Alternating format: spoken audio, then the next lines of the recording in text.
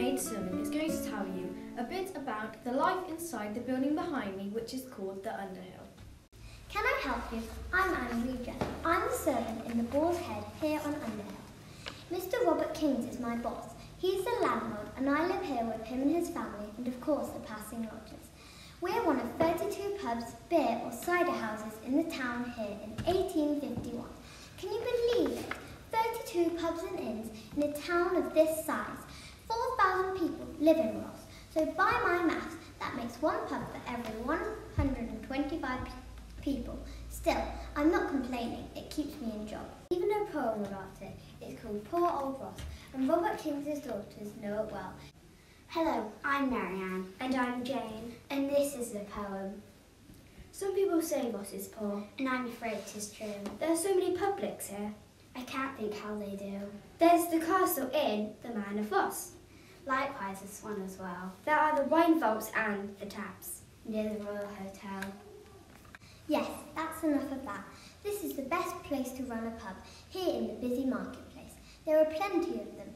The closest inns to ours are the George Hotel on the corner of New Gloucester Road, the Saracen's Head on the other side of the market house, the Crown and Sceptre just down the hill a bit and across the road. Then, of course, there was the Coach and Horses at the bottom of the Underhill, but that's closed now. My name is Edwin Bickerton and I am 8 years old. I also live just down the road by the Underhill pub.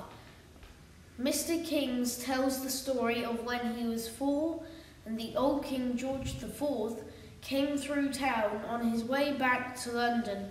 In those days, the New Gloucester Road just here didn't exist, and the route through the town was up High Street and then left into Old Gloucester Road. He got stuck behind a carriage with no horses at the Nag's Head on the corner, which is now a shop.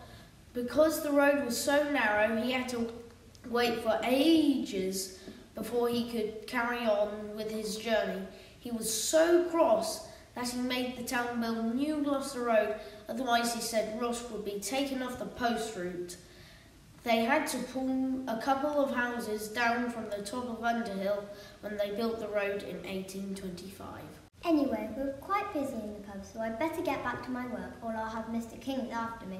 Perhaps you'd like to stop round for some refreshments before you go on your journey. And Mr. Kings wants you.